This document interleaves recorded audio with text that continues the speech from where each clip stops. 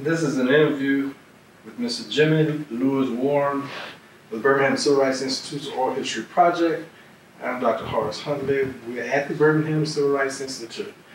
Today is May 17, 1996. And I want to thank you, Mr. Warren, for taking time out of your busy schedule to come and talk with me today. Thank you. I just want to start by just asking some general questions about your family and your background. Where were you born? I was born in Marion, Alabama. It's kind of called Perry County. Perry County. 1942. Okay, that's down in the Black Belt area, right? Okay. That's about 20 miles from Selma, Alabama. Okay. Were your mother and father from that area as well? Yes. They were both born in that area? Right. How many brothers and sisters did you have? I have 6 sisters and 6 brothers. Oh yeah, big family. Where did you fit in there? Were you the youngest and oldest? I'm the 7th child. 7th child. Yeah. So you were right there in the middle there. Right. Yeah. Did your mother and father, tell me just a bit about your mother and father. How much education did they have? They didn't have very much. I don't know how much. You don't know how many years they I don't went know to how school? many years they went to school because my mother died in 48, and I was 6 years old when she died. Right. And did your mother work outside of the home? No, she was a person that who stayed at home and tended to the family. Oh, okay. So she had plenty of work to do that. Had 12 children. Yeah. What kind of work did your father do? My father was a farmer. Okay. Did you own your own farm? Did he own the farm? No, we didn't. He was something like a sharecropper. Oh, okay. And so all the children worked on the farm with him as well? Yes, we all worked on the farm, and we were somewhat. My dad was the leader of the farm, but he didn't own the farm. We wasn't a group of people that wasn't a type of slave like it. Just we were living on the place that belonged to a white man, and they called it sharecropping. Yeah. As a young child, what do you remember about living on the farm and working? Well, I remember, as a matter of fact, that's something that's hard to erase because I can think more back then and how I came up, and I can't at this present time because being on the farm it was nice, really, because I grew up as a kid and I learned how to live and to provide for myself on the farm. And we had to grow everything that most would be eating. And so I was something like a shepherd who had to tend to the cows and hogs and what have you. Okay, so you had hogs and cows, you have chickens? Yes, we did.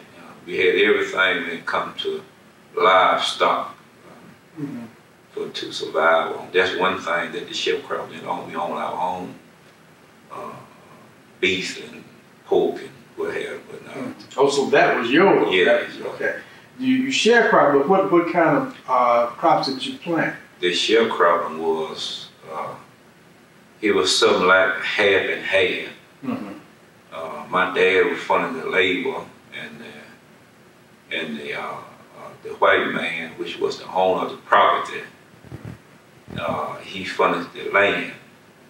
And so, since my father finished the labor, so the owner of the property would get half, and my father would get half. Okay. Were you farming cotton? Cotton, corn, and that's the only thing he got half of. The owner of the property, cotton and corn. Did you plant other crops as well? Yeah, such as peas and greens and you name it, okra, any type of vegetable that you watermelons, peanuts, potatoes, white potatoes, on and on. All of that though was for the family. That's right. That's all for the family. Right. The sharecropper only got half of the corn and half of the cotton. Right. Right. Tell me about your schooling. What do you remember about your elementary school, for instance? My elementary school that I went to, elementary school, what they call Providence, and could not go there but blacks in that time. And we had to walk to school, and all the people that lived around us, white was in the same community, but white went to separate schools, and they also had bus to ride. We walked to school. How far did you have to walk? In one case, when I was living down, there's two areas that my father lived on this particular, what I call is a plantation. And it's called the Mayday Place. Why was it called the Mayday Place? I never really dug into it. Why did it call it the Mayday Place? But it was a place that further down on the river, and that's the name of the place. So after my mother died in '48, my father moved up further toward what you call 5 Point, and what you call the starter place. Starter Place? Yes. Was this the name of a family? No, it may have been, but that was the name of the place that was owned by the same man. Okay. And what was his man's name? he was named John W. Sullivan. Sullivan? Yes. And so there, we moved there about, I believe, between 50 or 51. Do you remember when you first started school? Yes, because down there you didn't start school, black didn't start school till you were 7 years old. So I was 6 years old when my mother died. So I started school the following year. Okay. So what was school like? I mean, did you, I know in many cases, when you started school, in some of the rural areas, you started school at one point, maybe in August, and then you had to come out of school, right? Yes, I think at that time, you started school in May, if I'm not mistaken. Was it May? No, pardon me, it was in either, I think it was September. Okay. September. Right. Because May, that's the time that we usually be coming out of school. And from May up to around August, a little early, I would say about mid-June, my father would lay by, and that means the crop, because we have to work in the field, and we call it lay-by. That means the crop being taken care of and it being cultivated. And so we work from that time up to time to go to school. And so when time for to go to school was somewhere along in it was in August or September, somewhere along now. We would go and rush and sign up for school.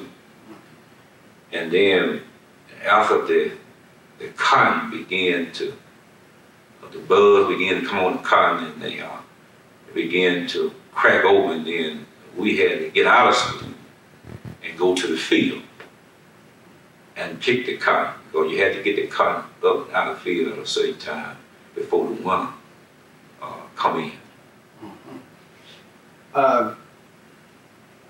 Your school, how large was the school that you attended in elementary school? How many they had, well, I don't know exactly how many students they had, but did it go from first to the 8th grade? First to the 6th grade. Okay. Went to first to the 6th grade. Right. And then you went from that school to junior high school? Yeah, which is B Large. Well, it wasn't, B Large was later on, but they had another building called Key High School. And then they, when I started school, when I finished the 6th grade, they had built what they called the Keith High School. Keith? Yeah, Keith High School. Okay. And they had another elementary school next to it. And from now, you would go from 6th grade until about the 8th grade. But I never did attend that particular elementary school because I attended one down in 5 Point, which is below it. Providence. Right. In your high school days, were you active in any extracurricular activities? Did you play any ball or participate in any other activities around the school? Well, I played baseball, and you had a baseball team at school? Yeah, we have. Let me go into detail about that. There wasn't no baseball team as such until you went to B Large. Not B Large, but I keep saying B Large, but they one in the high school, Keith High School. Okay. And that was a basketball team. But when I was coming up, I didn't get a chance to play on the basketball team because I left there when I was about 17 and all this began to unfold about basketball. They had one they did have a basketball team at B Large High School. And what position did you play? I was a pitcher in baseball and also a catcher in baseball. Yeah. Baseball was your favorite sport? Yeah, because that's all we had. We didn't, at the time, we didn't have basketball or football. There was no football, period. At Keith High School when I left out down there. So you left Keith High School, and then did you come to Birmingham? And I came to Birmingham in '59. And I always wanted to be a boxer, you know, want to fight. So when I came to Birmingham, so I joined the YMCA. And I can't call that fella that instructor was there. So I boxed a lot and went to the YMCA on the south side. And Mr. Mark, that was his name, Mark or Margaret, whatever it was. But anyway, I was supposed to went to Montgomery for the Golden Glove, but I got tired with the Christian movement, so I never get a chance to. So when you came here in Birmingham, did you go to work or did you go back to school? I went to work. I went to work at a place called Birmingham Paper Company. And they later merged with St. Regis Paper Company. Right. And which makes school supplies. How did you happen to come to Birmingham? Well, I had got tired of working sharecropping. And I told my dad, I said I wasn't going to work sharecropping no more. Because that particular year, prior to my coming to Birmingham, my dad had made 50 bales of cotton. 50 bales? 50 bales of cotton. And we have what they call at the end of the year, what they call a settlement. The white man would come and pay my dad off on all the cotton we done picked and harvest.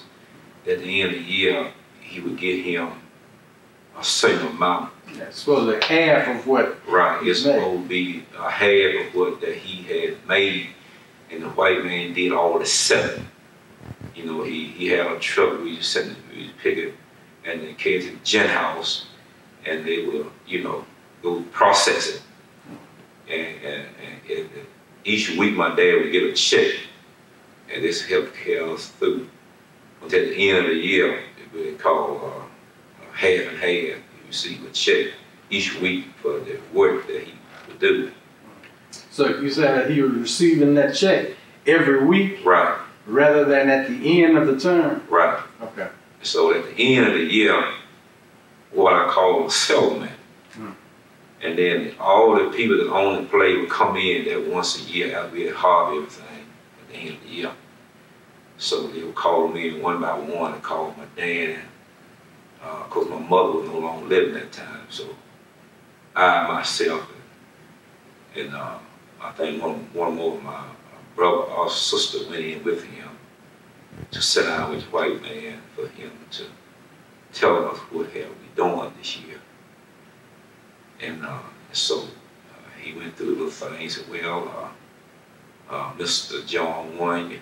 He had a nice crop, fine group of people, did good work, and said, here's your part. And, when he gave me the checks, it was $1,600.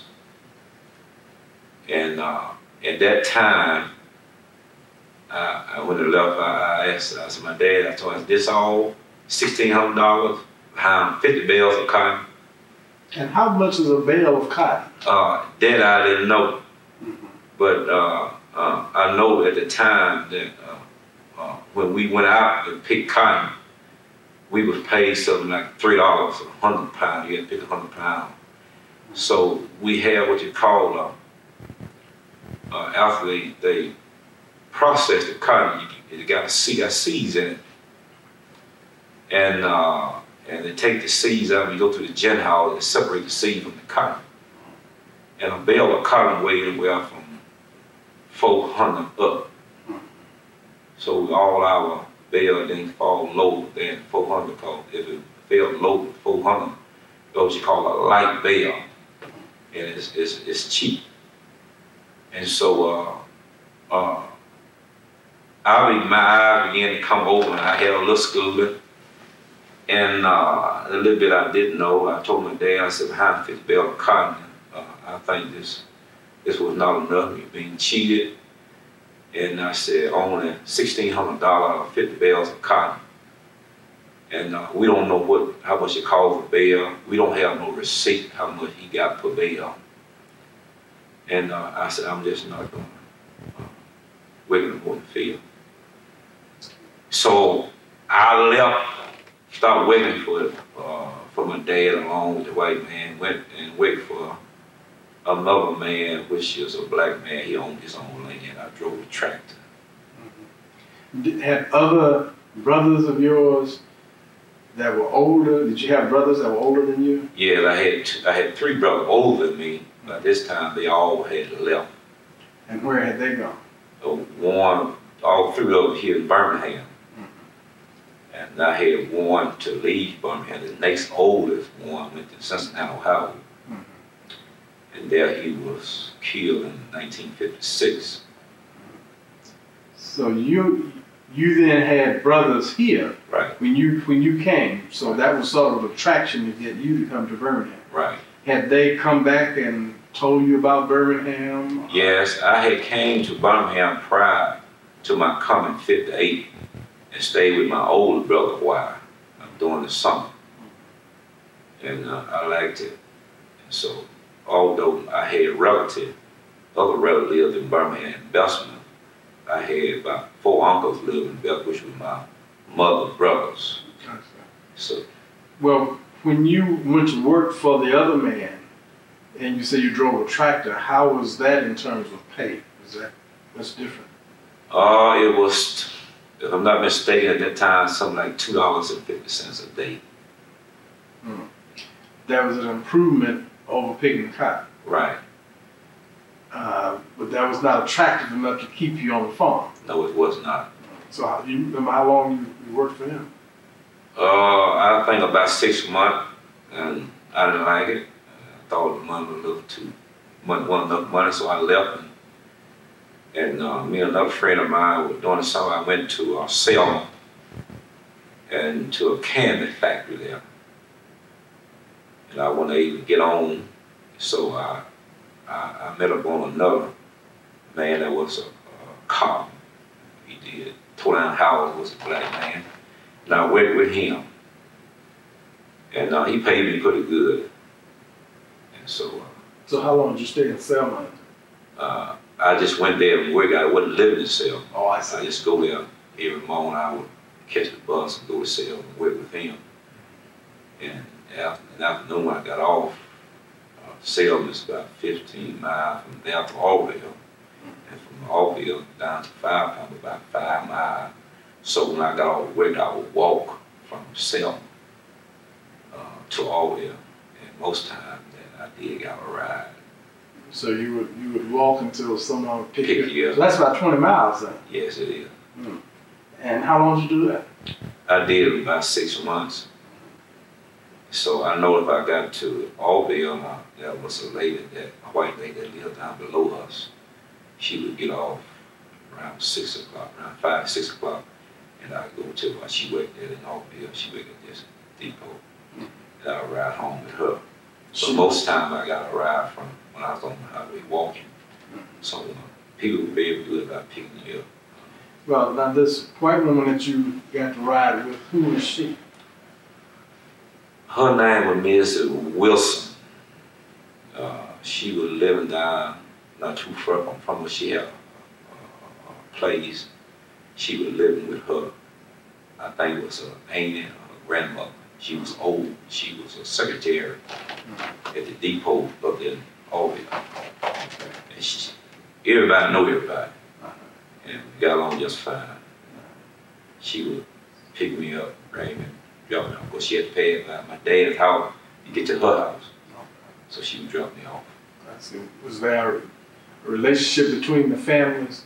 She knew your father, right, and they had mutual respect for each other. Right. We used to go and there was a pecan orchard, and we used to go and pick up pecan for her and give them, and she would pay us and give a part of the pecan. So she was an older woman. Right. Okay. How did you get the job, the first job that you got when you got to Birmingham? When I came to Birmingham, I had a sister and a brother living in Birmingham.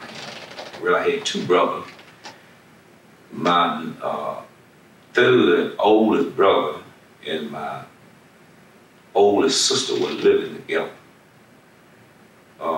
My brother and my sister were working at the chicken house, what they call Marshall Duffy Chicken House, produce.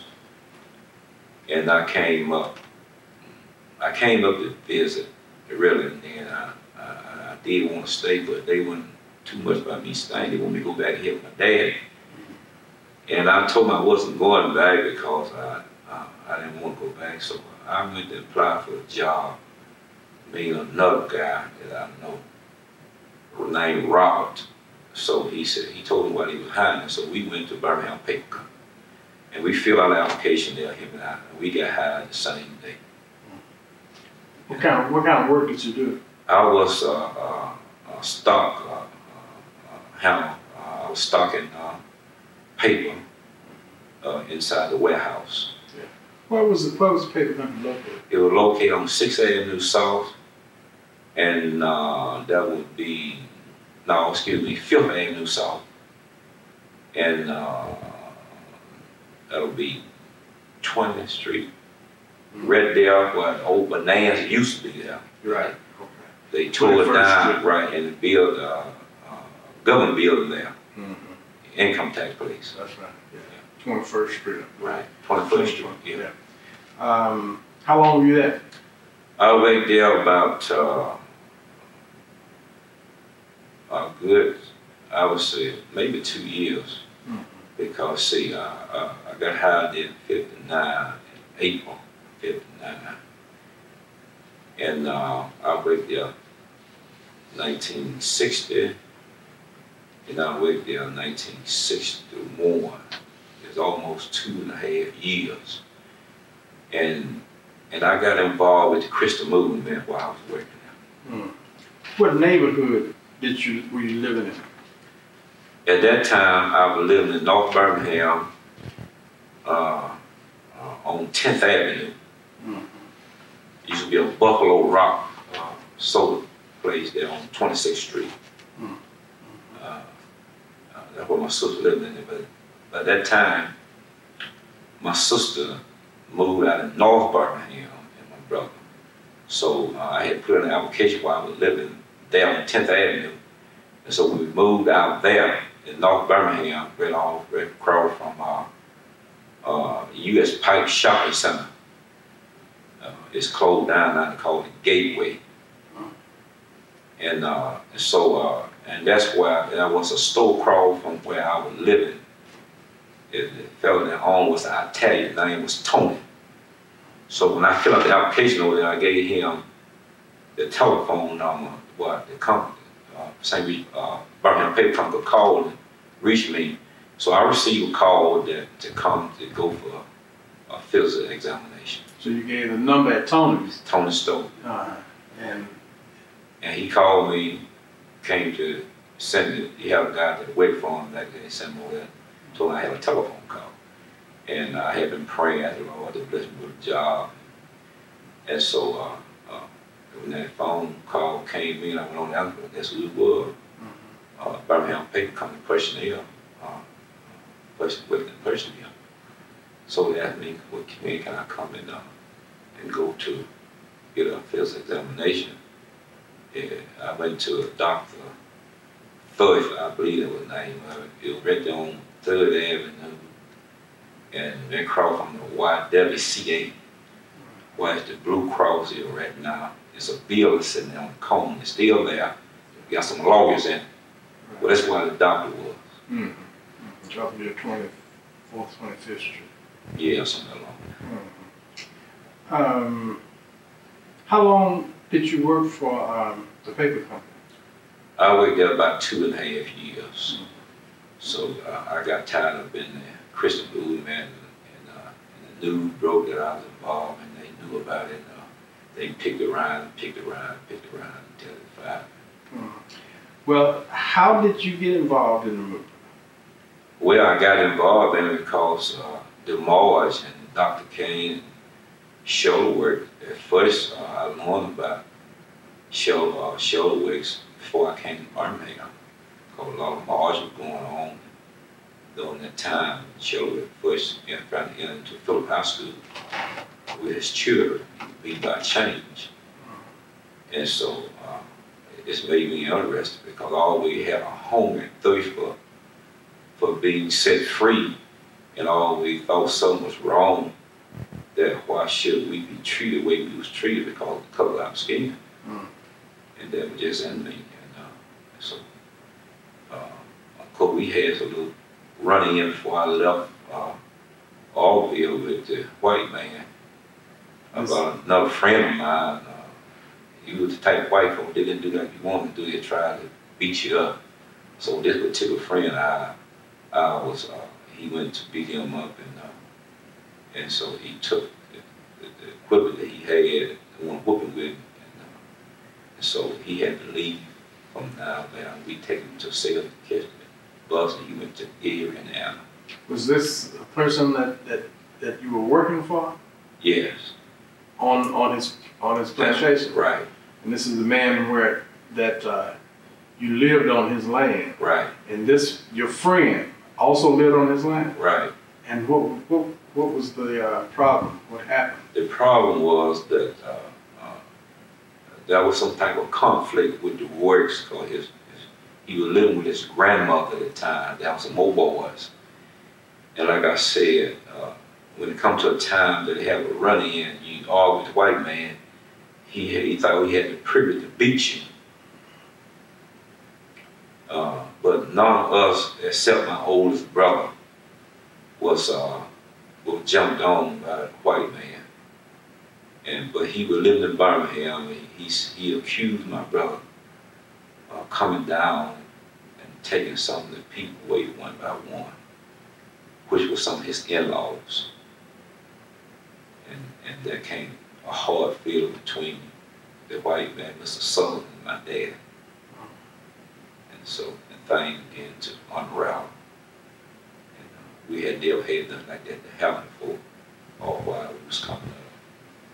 And we thought that it was wrong for him to do this. So we taken the young man named Chester, And so his dad lived in Gary, Indiana.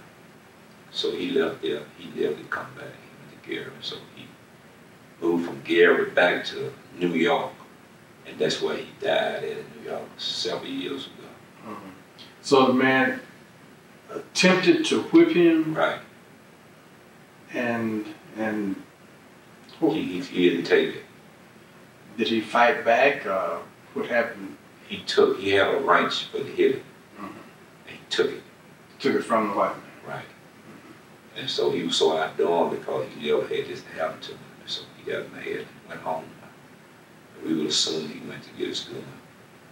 He came back, and my dad owned an automobile, so we rushed him to sell. Put him on his pam.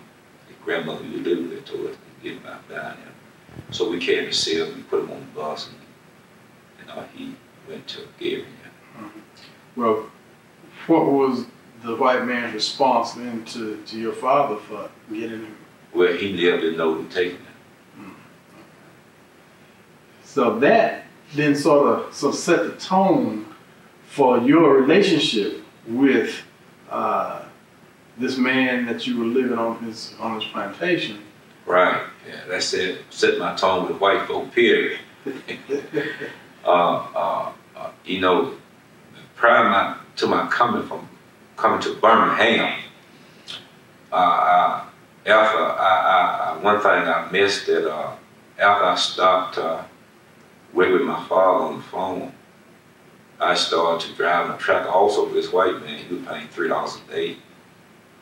And I would plow one day some corn, and I had the tractor in a gear that I shouldn't have had it in to run faster so I can get through plowing the corn quicker. And I covered up a lot of corn. So he came out and see how I was doing and looked at the corn and told me the corn was covered up. I run too fast. When I got out there, and so I got out, I told him to get off the track. I got out off, he told me to get out and uncover. Every road that you uncover, you got to uncover. And I told him I wasn't going to uncover nothing. And so I let the tractor park there and run and went home. And sit on my dad's porch where I was living at. And so he told my dad what I had did. And so that's one reason I didn't wait for him. That's when I went to the black man and started driving to Mr. Harris. And that's how that happened. What did he say to your dad? He told my dad, said, your boy getting smart, and you don't want to do what he telling you to do. And so I didn't have enough sense to realize that when you call the product, it made it hard on my dad, and I realized it. But I couldn't stop there. So I had to take a stand. So I left and came to Birmingham. What did your dad say to you? He didn't say anything.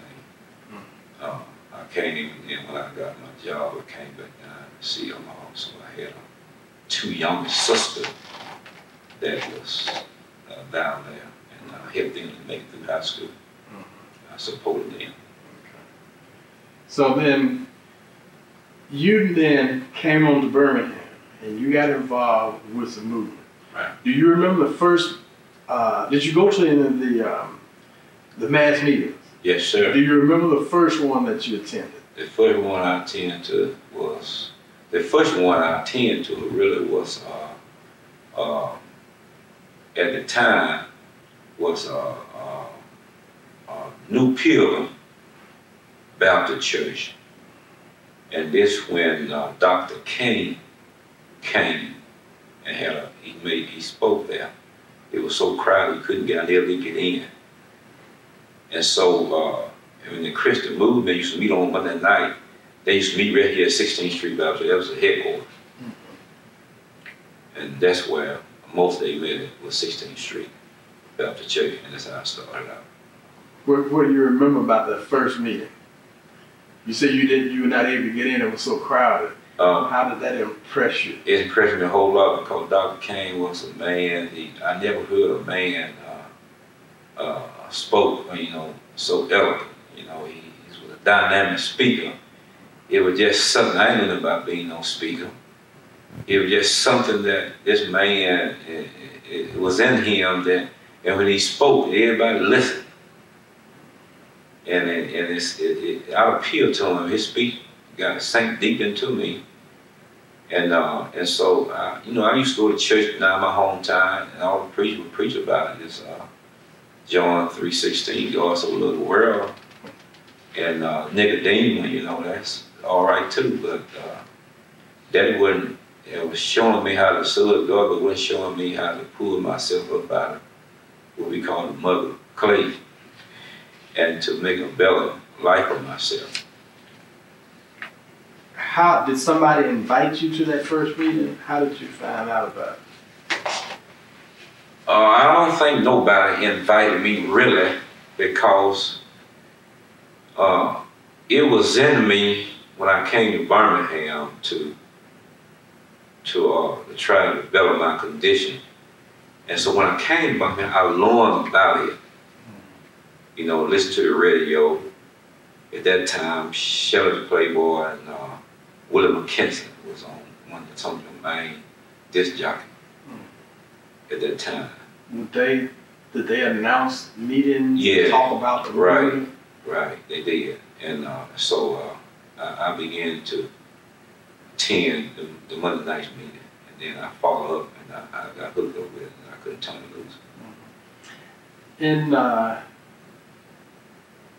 early 60s, you went out to Legion Field to a football game? Yes, Alabama and Georgia Tech. Me and another friend of mine named Wilson Brown. I think now he lives in Atlanta. And there was some friend of him, which was white, actually went with a ball game. At the time they was immigration thing. So so he got 2 tickets. And we had met one another in the Christian movement. So he asked me what I was. I said, sure, why not? And so we went to this ball game on Saturday. And so we sat there until the game was over with. While we was in the game, there was some white crowd saying, we got 2 niggas in here. So we just sat still because we had been instructed to not to take defense, you know, non-violent, not to fight back. This is from the movement. Right. And so we sat there until the game go out. The game goes, we can go out, and they attacked us.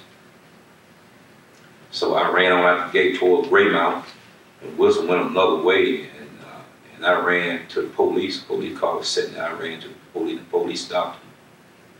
And so the police, there's a lot of them got around the police. The police told me to get in the car. I got in the car, sat in the car. And then while I got in the car, the one of them rolled down. One of them stuck his fist through there. The one that hit me in the face. And so the police got me and brought me on downtown to the city jail. And they came in and questioned me that I could identify him. I told them no, I didn't know who he was. And they knew who he was because they the ones stopped him. But they didn't make any arrests? None whatsoever. Do you remember what year this was? That was in 61. Was that early? Okay. Were there other blacks at that football? No, the only 2 that there were I, myself, Jimmie, and Wilson Brown. And they let you in to Legion Field through the same gates that everybody else was going? Right, because they had to, because at that time it's supposed to have been immigrated, broken down. And a lot of things black would not exercise the opportunity they did have it. Right. So only black was there with those that had on white coats.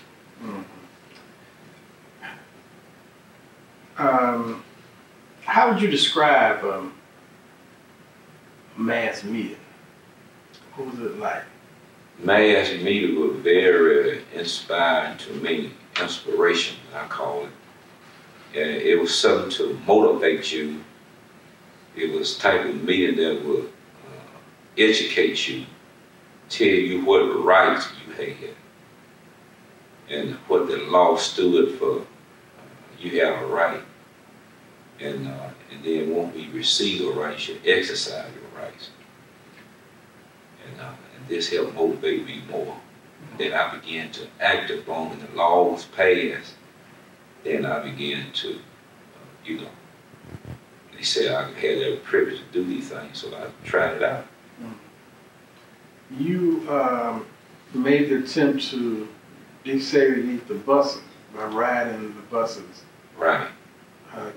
Can you explain how that happened? Well, after they passed the law that you have a right to sit and on the bus, you don't have to sit in the back no more. I was coming from work at this particular time, I working at Birmingham paper company. That evening I got off work at 3 o'clock. And I got on the bus, and there was a seat vacant outside this white fellow. And all the rest of the black folk were sitting in the back, they were standing up, and there was nobody sitting in the seat. So I sat beside him, and he grabbed me. He said, "Ain't no nigga gonna sit by here." He was Alabama, ain't nobody nigga gonna sit by here. So he grabbed me, I stayed in the seat. So the bus driver pulled over and called the police. He physically grabbed you, and what did he do? Did he try to push you out? He tried to push me out of the seat, and I held on to the seat. But we was instructed not to fight back. Right. So the bus driver stopped the bus, called the police. He stopped the bus, got off, and made a phone call. Right there on 26th Street and about 21st Avenue, 20th Avenue, North Birmingham. Ducked in a telephone booth and called the police. The police came there. There was 2 of them. And he came and said, "There he is. Sit back there." So the police came on the bus and asked me to come off the bus. So I came off the bus. And they searched me. And they asked the white fella, "Is this the one?" He said, "Yes." And he asked me, "Well, what did I do?" I told him I sat down beside him. I had a right to. So I said, "Okay." He said, "Well, get in the police car." They arrested me and taken me in and locked me up. What were the reactions of the people on the bus when you sat down and then refused to get up? Well, at first, I don't know all the things they said, but I could see the face and some of them how happy it was, and it said, "Stand up and be a man." And nobody else had enough nudge to sit beside a white person on the bus. And they all for me. I remember there was a person on the bus that I knew, and she came to trial to testify in my behalf. And while I was in the car, the police took me to the city hall. It was downtown. Then he transferred me in one of those trucks. And he told me, he said, "Well, these are one of shuttle. You just want to shuttle work, demonstrating." I said, "That's right." And so they carried me over on this south side. Was the bus crowded at that? Yes, real crowded. It was so crowded, but people standing up on the bus. So there were seats vacant in the front of the bus. Right. Just, you always have been vacancy when it comes to white folks, because most black really rode the bus. And at this particular stop, this white lady got off the bus, sat beside the white gentleman, and I sat down beside. Well, what was the outcome of your arrest? How long were you in jail? I got out of jail the same night. I got arrested late in the afternoon. How did you get out? Warren Bail Company. Remember Warren? He bailed me out. Okay. And then you eventually went to trial. I went to trial. The judge found me guilty and gave me 180 days. How much of that did you serve? No. Why not? There was Warren again. Bailed me. Had my appeal. And the appeals went up Yeah, appealed my case, and so I got out on bail. And that Monday night, I went to the meeting, Christian movement meeting out here in East Birmingham. They had that night. They used to change church, you know. And I don't know exactly. I think it was, I don't know what the name of the church right now, but it was one of those big Baptist church out there in East Birmingham. So me Wilson, he went out there with me, and I told what had happened. So W.L. Williams was the lawyer at that time. That when I got arrested, my trial came up, he represented me. So then, did you ever win that case? We appealed it to the state court, and they found me not guilty and got the 180 days off. I had to pay a fine of about $180 court costs. You also went out to Dobbs House Restaurant Right. out at the airport. Tell me about that experience. We went out there one Sunday afternoon. I myself and Jim Henry and Willie Hicks and Jack Daniel. There had never been a sit-in out there, so we decided we would go out there and get us a meal. Just as we walked in, we seated, and they refused to serve us.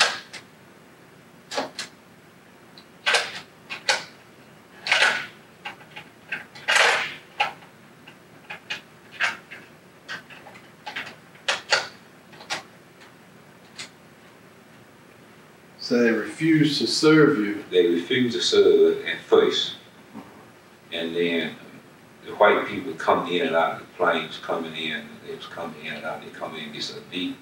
So then we told them, we said, well, now, you told them they was closed. I said, closed? How you close it? And the white people come in here and you wait on them. And so they finally decided they would wait on us. And we all got a ham sandwich and a Coke. And they charged us $10 a piece for a ham sandwich. The expensive ham sandwich. Right. Very expensive at that time. And so we sit there and eat and pay for it. Jim said he wasn't going to eat his and he's going to take it home and keep it, put it in the freezer. He did.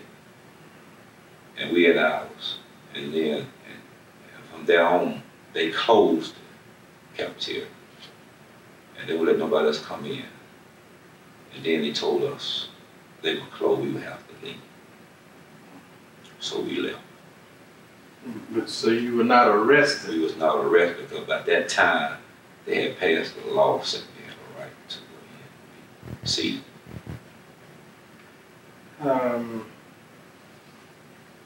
Were you ever arrested again for demonstrating? No, I never arrested. I only arrested one time. That was the quack that was on the bus. So after that, after I got fired and I was free then to get around. So Wilson Brown and I went to Atlanta to a SNCC organization. Well, before you went to SNCC though, why were you fired? I know that you were active, but how did they do it? How did it actually happen? I was fired simply because they accused me of lying around on the job. I had never had no problem on my job. They framed up on me. They had got the news that when I got to work that morning, all the guy was telling me, man, said, we heard all on the radio that how you went out to the Legion field. What happened, you know, most of the white folk, they watched the TV and listened to the radio because that was the Alabama playing. And when I got to work, I could see how they looked at me, the white people. My supervisor, I walked in and they gave me a cold shoulder. So it wasn't long that I was telling them. We had a union there, but it wasn't going to do that much because they were somewhat, stick and tie. But you said that you got the tickets though from another white guy? Right. that worked with you? No, he didn't work with me. He got it from Wilson Brown. One got the ticket from a white guy. Oh, okay. Because the impression I got, what he told me, this guy really wanted some blacks to go to the game, and he offered him these tickets. Would you go? And he said, yes, give me the tickets. And they gave him, he said, I mean, with 2 tickets. So he called me, and we got together. Yeah. So you then also worked for SNCC in Atlanta, you said? Yes. Why did you decide to go to Atlanta? Well, we, at that time, they didn't have too much of SNCC was a well-known power organization, such as training folk how to demonstrate and, you know, protect yourself at all times and not strike back. And so we went there to some classes, to Morehouse College. Wilson and I take some classes there, we sit in. And also went to Talladega College. They had some classes there. We went there too. And believe it or not, this is the first time that I ever had been on a college campus. Is that right? Yeah. I to tell you the truth, there was a college in Selma called Selma University College. And I didn't even know it was there until I came to Birmingham. And we wouldn't really talk to about things like this. When I went, the first college, I went to Talladega College. And when I got there, I was so, I just lit up because I've never seen so many black folks at an institution. And beautiful people, you know, black people. And I just fell in love with it. And I would never able to go to college no more than trade school, they call Barber College, Camp Barber College. And so that's the way it happened. So we So you left Talladega and went to Atlanta? Went to Atlanta. To Morehouse? Yeah, because that time I had got fired. And so while we went to Morehouse, and after I went to Morehouse and me and Wilson, so we met this white girl from Chicago. She was part of the SNCC organization. And she wanted to come back to Birmingham with us. There was another young lady with us. I can't think of her name. What year was this? This was in '61. And there was another black girl. She went out to Miles College. And that's how we met. I met her. And so we decided we'd bring the white girl back. And, you know, we thought we'd get in trouble with it. But the police trailed us all the way from the time we left Atlanta. When we got in Marietta, Georgia, and we stopped at the bus station there to get something to eat. And this is why they saw us out there. And they trailed us all the way from our way back home. We couldn't even get home. They would stop us and gave us tickets. So we pulled around, turned around, and called back to Atlanta, called SNCC and told them what happened. So we got an escort out of Marietta. We looked at it, we wouldn't intend to get out of Marietta, Georgia. So we called SNCC and they sent somebody down and gave and trailed us out of Marietta, Georgia. So did the girl come back to Birmingham? She came all the way back to Birmingham. And we came there, and she stayed here because, I don't know who she stayed with, but I think the Christian movement put her up because that Monday night when we came to that meeting, we got somewhere chewed out by bringing this white girl all the way back from Atlanta Ride. Was she in that meeting? Yes, she was. But you don't know who she stayed with? No, if I'm not mistaken, I think the Christian movement put her up because we went down to Gaston Lounge, and there we met some of the movement people's. I can't think this guy's name, but he was the guy that went to jail with Shellworks, the preacher. Can't think his name right now, but we talked to him. At that time, Shellworks wasn't there. So he passed it on to Shellworks and everything. They got together, put it up at the motel. how did you use your training that you received at Talladega and Morehouse? I used to my advantage because after that, I got married in '62. I married to my wife that I got now, and so at that particular time I was drawing unemployed. I would get something like I think it was $27 a week, and I think it was 27 or 22. I married my wife while I was drawing unemployed, and then I said to myself, I had got married. I said, no. I told her, I said, you know what? I'm getting out of this. It's just not for me. I lost one job, and so my brother worked at U.S. Pipe, my oldest brother. So he got me on out there at U.S. Pipe. I got hired out there in '62, December 17th, I believe, 16 or 17. Well, so then did you leave the movement at that time? No, I didn't really. It was in the hall. I left for a while, and I got out there, and I stayed out there about I say around 60, last of '63. Then I found myself, I nearly quit going to the movement meeting. Then I found myself attacking the people out there, U.S. Bank, because of the discrimination they had out there. And then I met, just where the Lord fixed it, I met a fellow called Willie Hicks out there, and Jack Daniel, and Henry brothers. So these were the guys that you went to Dobbs House with? Right. This was before or after you had gone to work at U.S. Bank? No, when I went to Dobbs, I was working at U.S. Bank. I got hired.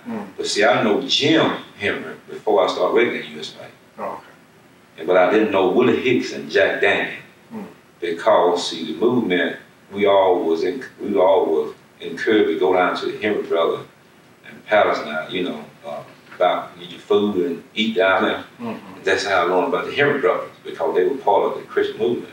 Right. And so when I got hired at the U.S. Pike, one brother was waking out named Jim. And so, and all this stuff began to blow. So they finally found somebody that would have enough gut to challenge the people out there at U.S. Pike. And so I already was involved, you know, in filing grievance on the job. And so they came up to me somehow and asked me, and I already had a little experience prior to coming out there. And so we got together, Willie Hicks and Jim Henry and Mac Daniel and myself. So the movement then sort of led you into the labor movement. That's right. Whereas in some older men's careers, like the Colonel Stone, he was in the labor movement and then he came to the movement. Right. So yours was just the reverse. Right. And how has your experiences in the movement then impacted upon you as you moved through your various jobs? Well, after when I got hired at U.S. Pipe, I started out as common labor. So I began to be able to call bid on jobs. But we have what we call a separate vote from the black and white. You only can bid on what we call the colored jobs. And they had one side for the white job, you couldn't cross over. And so later on, we got together and I said, well, now I think we're entitled to bid on the job we want to bid on. And the laws changing, you know, so we decided to bid on them. Some of them got and some of them didn't. And then those that we did get, didn't know white folk bid on, so they had to give it to us. So they found out ways to disqualify some of us. I never disqualified no one. And all they said you weren't doing the job. But simply having a union out there, they couldn't fire because if you bid to a job, you have 30 days to do the job. If you didn't come to their standard, they would disqualify you and put you on another job, or either lay you off till the job come up and you can come back out there and bid on one. And so the Christian movement kind of gave me an insight to how to handle myself on the job. And I had this little train that I had went to Talladega and also to Atlanta, the SNCC organization. And that's what they taught about how to be moving up and things come over. You got to be able to accept the opportunity to pay. And so that's how I started out. And so I almost got run off. They tried to run me out my left, but they weren't able to do so. I had to get on there and file complaints. Again, even file complaint against the union. Because when I got involved in it, I went to the union hall and I discovered that the union was segregated. The union itself was segregated? Right. What union is this? There was the Molders Union. It's known now, it used to be the Molders Allied Workers Union, but they merged and they come to GMP. Glass, mold, and plastics. Right. And so the president of the union, he was nothing but a Ku Klux. And he rode around with Ku Klux signs. So after I got there, I went to the union meeting, I looked and seen they had a water fountain, they had white on, color on. They had separate restrooms in the union hall. And I looked at all that, I said, nah, I'm trying to straighten out U.S. Pipe, and then here I'm paying my union dues, and I ain't free at the union hall. And so, what I did was, we got back together, Hicks and I, and Jack Daniel and Jim Henry. I said, we were sitting in at the union hall where all the white was sitting and all the black on one side, all the white was on one side. So still sitting on the so-called black side, we were sitting on the opposite side where the white sit. So they just said nothing. What did the black workers say? They just sit on the other side, they didn't say nothing either. But it's motivated them. They say, y'all got to have a leader. And so after we broke that down, they began to integrate. So there was a lot of talk. And so, so finally they finally accepted. So we told them, I said, now you all gonna have to move the signs you got up here. And so they did.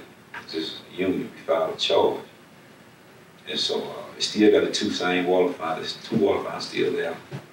They're still there? Still there today, but they don't have the signs. Right, and the restroom, you have color and a white restroom, still got the same two restrooms.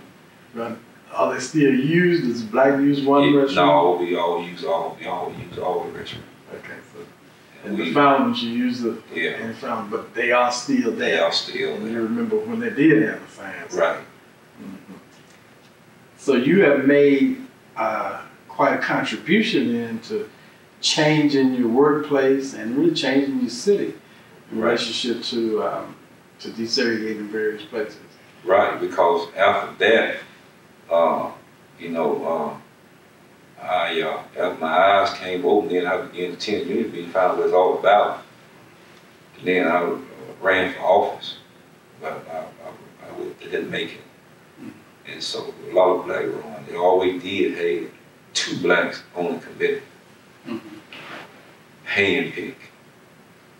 And so they didn't have a two. You couldn't elect a two. You had 7 committees, only 2 to be on there. What do you mean by handpicked? Well, they're handpicked by the white people. You mean you couldn't vote you voted, but we voted, but we had to be called a nomination.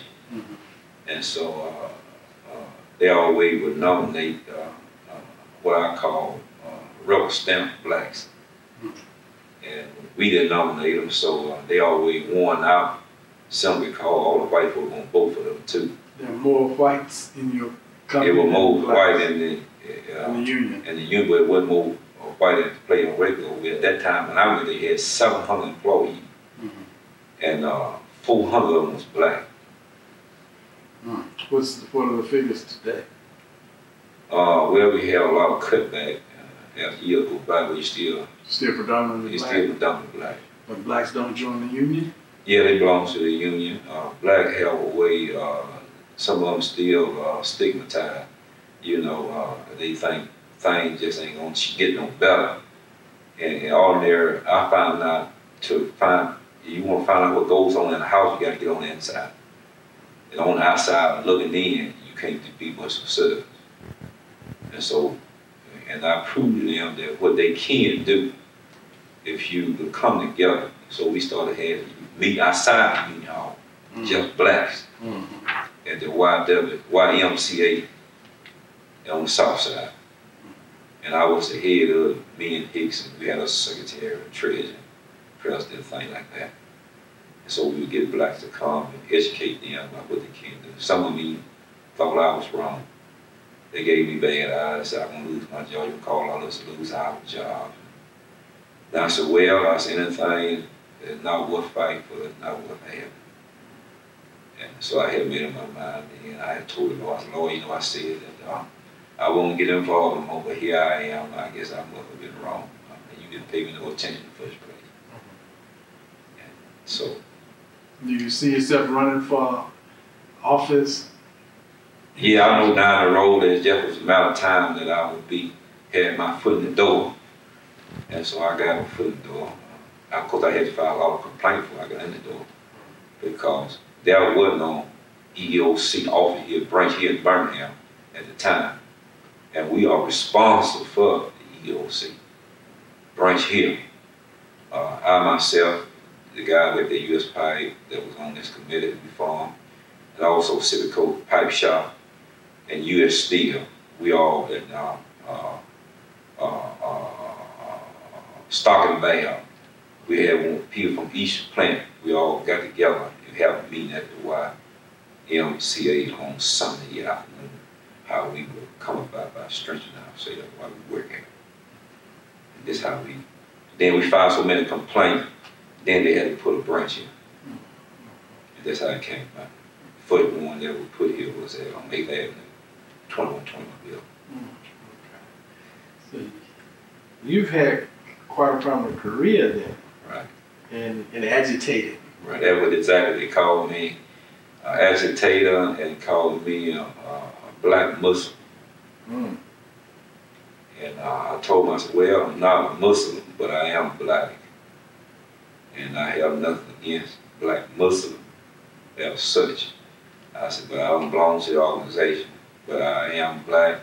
And I had 10 something the Muslim meeting at the time, but everybody, if you see, you was stamped. When you get involved in certain things, they mark you. And so they tried to do everything, put the Ku Klux sign on our job, trying to discourage, but they couldn't discourage me. Well, Mr. Warren, we've covered a lot of territory today. Is there anything else that we need to add? Yeah, after that, after I began to get hold, and they see, so we filed a complaint against U.S. Pipe to integrate all facilities, job, restroom, bathhouse, and everything out there. So we had a big cafeteria out there, built in 1948. And so they had blacks on one side, white on the other side, black going in one door, white going in the other door. And they had the silverware and the plates thing, black, white had white plates, we had green plates, white had white coffee cup, and we had green coffee cups. And so they wouldn't even let us eat out of the same dishes. They had segregated in there, they had a petition. So we boycotted it and said, the law was passed, we're going to have to tear it down. So we stayed out of the cafeteria, and they couldn't operate. Stayed out of the cafeteria? We stayed out of the cafeteria, and then the president of the pipe shop came out and talked to me, Hicks. Never forget it, Mr. Jack McGill. He even came, after that, came to the YMCA 4th Avenue in the building and cut the ribbon. This is a black white. Right. And that's when he moved from the south side. The building went out here from 4th Avenue, of course, now closed up. And he asked me what was the matter. I told him, well, I said, the law passed, we have a right to the facility, and we are not going to go in and spend our money anymore, and all these signs got to come down. And so we boycotted, so we closed the cafeteria up, because they couldn't operate because more black there. It's all black, and black folk love to eat, you know. And so the people that U.S. Pipe owned, but they had contract people come in, cafeteria to run it. So they said they couldn't operate. So they had to close down. So they filed, they'll take down the petition and everything. So we started going back in. We started going back in, then the white stopped going in. And it stayed like that for years. So we integrated the bath, all white quit taking the bath and went home there. We integrated everything.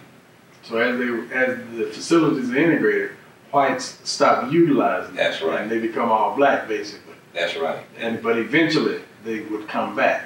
Right. So they drift back. Some of them still go home. Then I became in the beholder eye. Then I was a hero. And I didn't go around patting myself on the back, but I realized that what I had accomplished. And when someone said I couldn't do it, and even some of the union officials, black, got mad at us and told us we were destroying things. What you doing?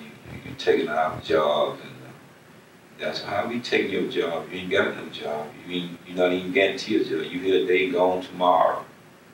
That's the way we looked at it, and we were. And so, and things began to open up. We began to bid on jobs, and then black became coming in. And started bidding on the job. We started getting a job, but they still were being harassed. And so we told them, well, we ain't got no black supervisor. On and on. You see, one thing lead to another.